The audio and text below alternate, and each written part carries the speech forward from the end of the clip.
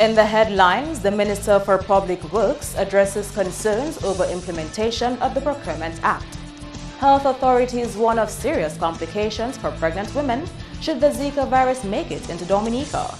And government to restore main road at Victoria Dailies destroyed by Tropical Storm Erica.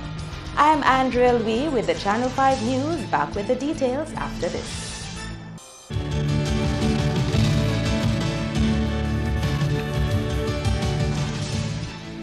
Thank you for staying with us.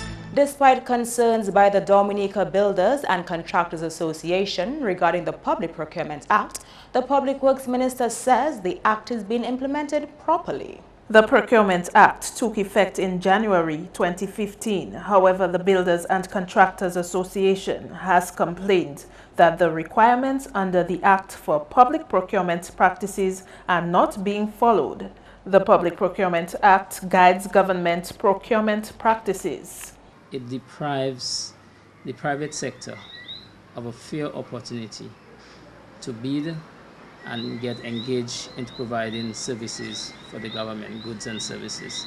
It further causes a disadvantage of our citizens in that Dominica is fertile ground for practice in order to go out to the OECS or around the world in delivering services and supplying goods. If we do not have the opportunity to practice tendering, practice bidding, we won't be able to do it on the outside. Libla says he thinks local contractors were also shortchanged in providing their services after Tropical Storm Erica. Did you hear any of the services being advertised from the government side for private sector engineers or architects or anybody else or equipment owners to provide services to the government? Did you hear of like the Dailies Bridge, for example? Was it advertised for design and build? All of the other reconstruction work is the opportunity for locals, small and big. Public Works Minister Ian Pinard, on the other hand, told Channel 5 News the Builders Association has nothing to worry about because government is keeping to public procurement practices. It has been implemented last year in 2015. During Tropical Storm Erica, we didn't use the public procurement because it was an emergency measure. And that's the only time we didn't use it. But it's in force and it's being utilized now by the government. Chief Medical Officer with the Ministry of Health is warning of complications associated with the Zika virus. Lurian Graham Carter reports. Dominica is currently on full alert for the Zika virus, which could enter the island undetected. Zika has been identified in several countries in Central and South America, including Venezuela, Mexico, and Panama. More recently in Suriname, Puerto Rico, and Martinique. Symptoms of Zika virus may present the same way as chikungunya and dengue, or there may be no symptoms. Dr. Johnson says while most of the cases of Zika resolve themselves in 2 to 7 days, the virus can be life-threatening. Some patients might go on to develop problems of the nervous system, particular problem which is referred to as the Guillain-Barré syndrome. These patients present with worsening weakness in the body and may require hospitalization. If the muscles of the respiratory systems of those patients are affected, these patients may require intensive care treatment. And depending on the aggressiveness of the illness in terms of this Guillain-Barré illness, some of these patients can even die. Dr. Johnson says Zika can also have serious implications for pregnant women who have the virus. There's another major complication which occurs, which at least was identified in Brazil in particular, in babies, that some babies are born with poor development of the head. The head are normally smaller than others. It is referred to as microcephaly. The Ministry of Health is increasing its education and awareness efforts to reduce the population of the Aedes aegypti mosquito, which causes the virus. They are encouraging communities to protect themselves against being bitten by the mosquito. Public Works engineers are conducting assessments in Boitica and Dalis to inform government of the best possible approach to enhance access to those communities. Government is now turning its attention to the main road at Victoria Dalis, which collapsed following Tropical Storm Erica. Vehicles cannot access that route since part of the road sunk 40 feet. Since then, a bypass at the back of the Dalis Catholic Church is being used to access the rest of the community. According to Public Works Minister Ian Pinard, the Dalis community can rest assured that the Victoria Road will now be addressed. We're also now looking at the Victoria area in terms of waiting for assessment from the Ministry of Public Works, because the bridge there, in terms of the culvert that was there, is washed away, so there's a deep gorge. So we're looking at and waiting for the option from the Ministry as to what we put there. Either we put another Bailey bridge or we build a box culvert. So we're waiting for proposals from the Ministry so we can go with Victoria, so that road will be reinstated and fixed. So we're looking at the Boitica and Dalis area in terms of all the landslides, all the road failures that was done, because we couldn't go through with heavy equipment because of the gorge. But now that we can go through, we're doing all the necessary assessment so we can get it done as quickly as possible. The plan for Boitica is to strengthen the security of a Bailey bridge over the gorge, which was installed on Christmas Eve. We're doing the approaches, so the approaches to the Bailey bridge will be concreted, and safety measures like the rails will be put in, and we expect by the end of January that project will be completed. So when you're going up to Boitica, the roads to the approaches to the Bailey bridge will be concreted, and all that will be finalized, so it'll be a lot safer driving to Boitica and Dalis. Calypso fans expecting a change in the format of Calypso eliminations are being advised that will not happen anytime soon. Some people think there are too many Calypsonians competing at the eliminations, which makes the show run for too long. But former president of the Calypso Association and its current treasurer says different ideas have been discussed to address the situation, and the current format makes more sense to the executive. We look at a lot of things, but I think it will stay like that for a while. Yeah. Some people talk about separating the two shows and all those things, but you might put 30 here, 30 there out of 60, and say you're choosing 12 from each. And just 30 might have about 20 of the best Calypsonians, and you choose some there, and just because you say you're choosing 12 here, you might leave out some very good Calypsos, because that 30 has, you know, so when you're out of it, you think you know everything. But we inside here, when we make decisions, it's after we talk a lot. Williams says in the past, Calypsonians entering the competition would have been eliminated at the bandhouse, but according to him, those Calypsonians were most entertaining. He says the executive has also toyed with the idea of starting the show earlier. Even this year, people were talking about starting 7 o'clock. You as a performer, you don't want to sing in front of an empty, no audience. Now, it was 8 o'clock. And when it was 8 o'clock, you still had an empty place, because in Dominica, somehow we don't like to leave our homes 7, 8 o'clock to go anywhere. People knowing that you have 79 Calypsonians, they'll be Calypso till 2 o'clock, so they don't care. They come 11 o'clock, 12 o'clock, people are still coming. That's the way they go out, to go until the daybreak. 6 young girls were officially launched to the public as the contestants for this year's Carnival Princess show.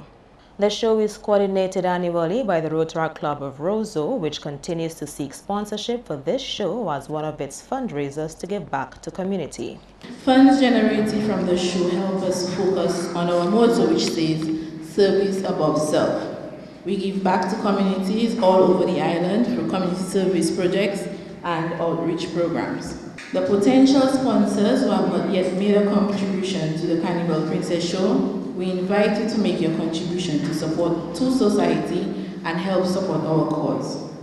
Like everybody else, we have been affected by Tropical Storm Erica, but we cannot remain stagnant. The country has to push itself in order to move itself. The 6 participants are Gabriel Williams, 10 years old, from the St. Luke's Primary School, sponsored by Carib Sand and Stone; Kylie Carlson, 8 years old, from the Caleb Lower Primary School, sponsored by Cora's Poultry Farm and Diamond Girls. Cadella Charles, 10 years old, from St. Martin Primary School. Danica Bernard of the Goodwill Primary School. Kiana Etienne from the Grand Bay Primary School, sponsored by Global Experts and Sheraton Restaurant and Bar. And Rain Benjamin, 10 years old, of the Convent Preparatory School, sponsored by Greens Wholesale. Lightling Julian of the St. Luke's Primary School won the Carnival Princess Show last year. When we return, more news, sports, and weather.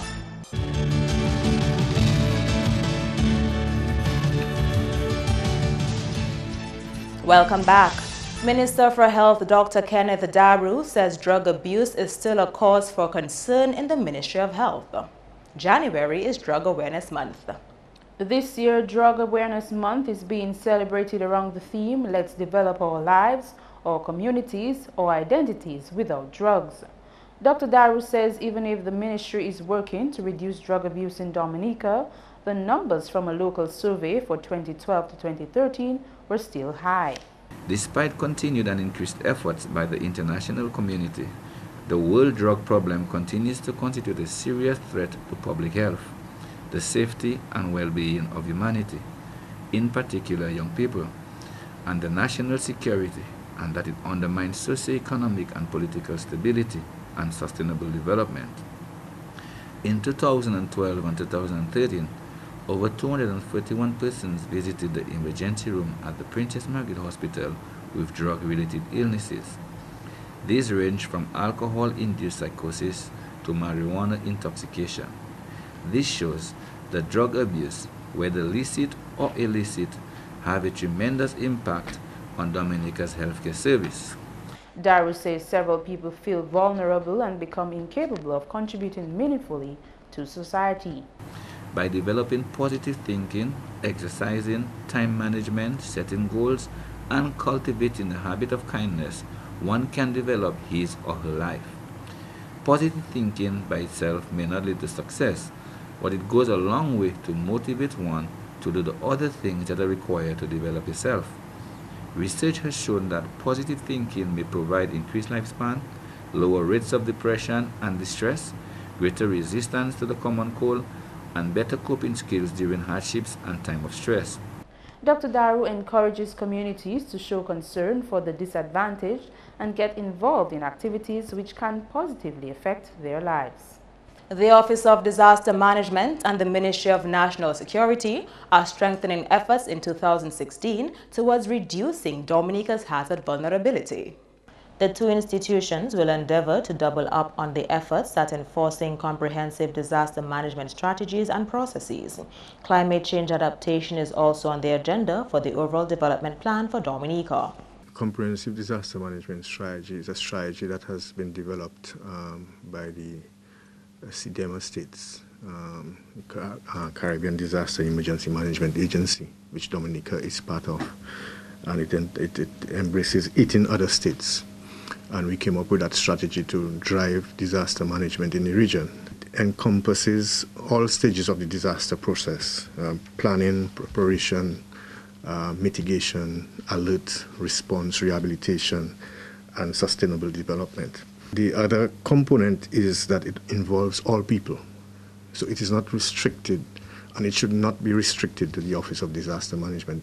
Several ministries will be on board during 2016 to help in implementing the comprehensive disaster management strategy. This year, we want to focus on mainstream the CDM strategy and the climate change adaptation strategy into the main development ministries so that we can start building resilience from the policy level. We have developed, for example, the country risk profile that should speak to what are the risks involved when we're doing certain developments, not only from the public sector point of view, but also from the private sector point of view. Dominica is multi-hazard prone and is particularly vulnerable to hydromet hazards, the most frequent hazard on record. A hydrometeorological hazard is a process or phenomenon of atmospheric, hydrological, or oceanographic nature that may cause loss of life, injury, or other health impacts, property damage, loss of livelihoods and services, social and economic disruption, or environmental damage. Dominican youth are set to benefit from a 12-week-long CARICOM Education for Employment Youth Skills Training Project at the Dominica State College. The course, which will be held in January and June, targets people aged 15 to 29 who are technically inclined yet underprepared for work. This pilot project is a collaboration between the Department of Continuing Studies of the State College and the College of the Rockies in Canada, which facilitates this type of training on a global scale. It provides international opportunities for our staff and our students, learning experiences that they can bring back to the college and use to enrich their teaching and their studies. But in addition, I think that anyone who's actually participated in one of these projects knows that it's the relationships that you build with your overseas partners that really engage you and cause you to seek out additional international opportunities.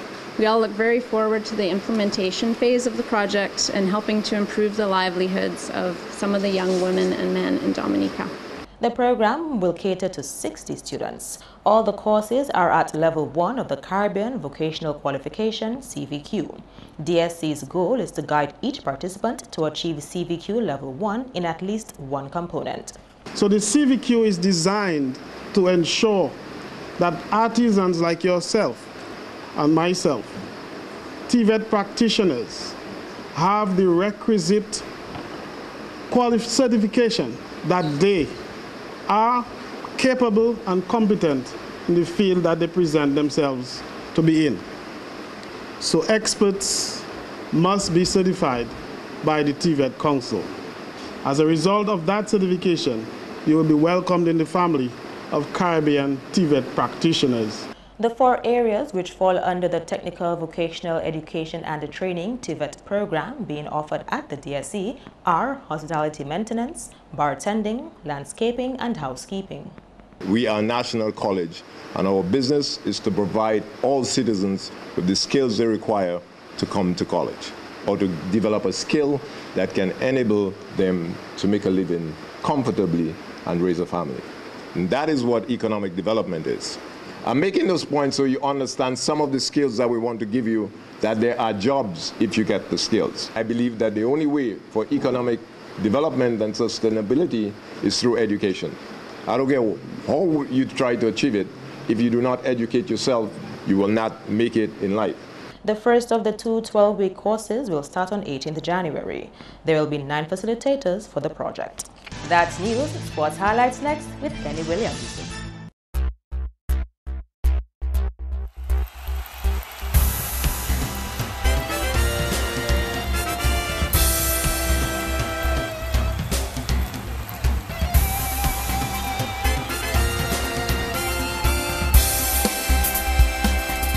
Hello everyone, and thanks for joining us. We bowl off with cricket. A good start for Volcanoes as they celebrated a win in their first game of the Nagico Super 50 on Thursday. Opening batsman Devon Smith scored 9-1 as Windward's Volcanoes edged Guyana Jaguars by 1 run courtesy of the Duckworth-Lewis method. Smith and Ambrose came together to add 84 for the 4th wicket to steady the innings. Gudakesh Moti took 3 for 32 and Stephen Jacobs 3 for 40 in favor of Guyana. Chasing a target of 175 for 33 overs after rain intervened, Jaguars found themselves short of their par score at 122 for 4 after 26 overs when rain ended play prematurely. Asad Fuddin was unbeaten on 44, Leon Johnson 25 and Vishal Singh made 21. Still in Super 50 cricket, home advantage favored Trinidad as they contended with Jamaica to an 84 runs victory. Trinidad batting first ended on 221 with Elvin Lewis top scoring with 74. Jamaica in reply scored 137 with no Jamaican batsman scoring more than Brandon King's 26. In more cricket action from Trinidad, Barbados tasted victory as they held their own against ICC Americans, winning by 4 wickets with 43 balls to spare. Alex Amsterdam led the way for ICC Americas, scoring 73, his team all out for 183. Barbados next at the crease ended on 184 for 6, with Jonathan Carter undefeated for 55. And the match between the Hurricanes and combined campuses and colleges was abandoned due to rainfall. At one point, the Hurricanes were 187 for 5, with El Gigo Bonner top scoring with 65. The Nagico Super 50 continues Saturday in St. Kitts and Trinidad. In football, Another victory for Mahou Soka Strikers as the team celebrated an unbeaten 4-game winning streak in Division 1 football Thursday. The scores were 2-1 against Granville Renegades. Jaren Sebastian and Kino Martin scored for the winning team. Then at Poirier Playing Field, Canefield Football Club and Element Agency's LA Stars played to a 1-all draw. Rich Blair scored for Stars, with Michael Abraham scoring for Canefield Football Club. Meantime, Premier League football returns with 4 matches carded for this weekend. Gerald George has details. Meantime, football action returns to the Windsor Park Stadium this weekend in the DFA Flow Premier League. On Saturday, Sideman Middleham United will take on Caribbean Coal Harlem United from 3 p.m. in the first match of a doubleheader, to be followed by Buffett State Football Club versus Malta India Icons Football Club at 5 p.m. In another doubleheader on Sunday, defending champions Kyrie FM Exodus Football Club will come up against Northern Concrete and Steel Bombers from 3 p.m, while at 5 p.m, league leaders Dubla Football Club will battle Sajiko Southeast. Moving on to track and field now, where plans are in place to form an association for coaches in Dominica. This move comes after an IAAF 10-day training session for coaches ended late December. 13 level 1 and 2 kids athletic coaches were certified. Here is Cedric Harris with the details. Coaches involved in athletics in Dominica, certified, and those who are interested in becoming athletic coaches or in some form or means are involved in coaching and are not certified. You are invited to a meeting tomorrow, the 9th of January, at the Dominica Grammar School from 10 o'clock. The reason of that meeting is to formalize a structure for coaching in Dominica, for athletic coaching, to formalize you into an association, or if you want to call it a committee, coaching committee, which will be recognized in our region, NACAC region. And finally, action in the National Rounders League returns with 2 quarter-final matches on Sunday. Dubic Strikers and Matadors will go head-to-head at Soufriere, while NCCU Dumsetco Stars will take on defending champions Sto&Co Hard Hitters at Portersville. Both matches are expected to start at noon. Qualifiers for the semifinals so far are Posse Rock Stars and Max Roy Conquerors. That's all the time we have for sports. I am Kenny Williams. Join us again next time.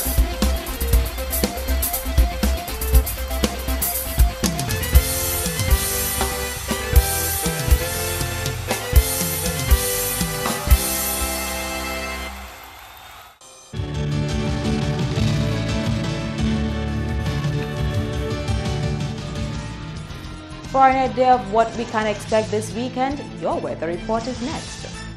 Good evening. Welcome to tonight's weather broadcast. Patches of low-level clouds continue to move across the islands of Valles Antilles today, with Dominica observing generally cloudy skies. Radar imagery indicated some shower activity across the island.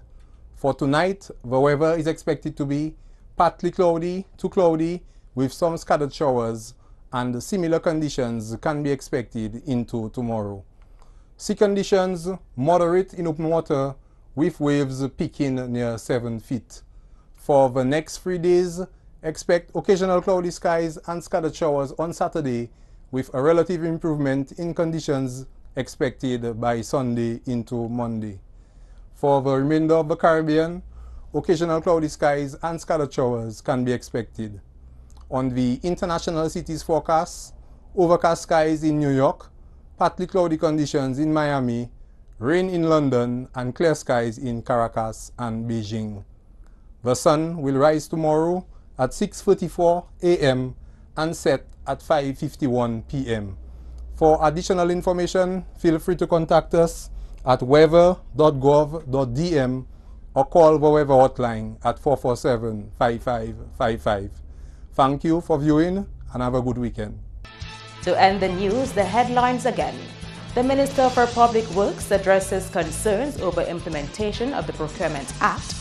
Health authorities warn of serious complications for pregnant women should the Zika virus make it into Dominica. And government to restore main road at Victoria Dalis destroyed by Tropical Storm Erica. Email us at news@marpin2k4.com. You can access our past newscasts on our YouTube page. On behalf of the entire production team, I am Andrea Louis. Thank you for watching. Have a great weekend.